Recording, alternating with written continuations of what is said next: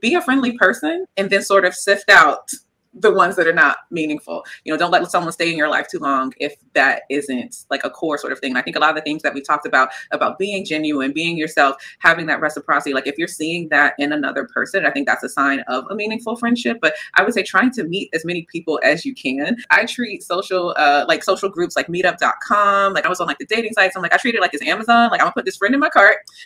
But if you treat it like that and feel like it's Amazon, it's not a diagnosis. It's like, you know what? You can put it in the cart. Actually, I got this home and it's a little too thin. Let me send you back. So you don't have to take, like you said, everyone who comes into your life.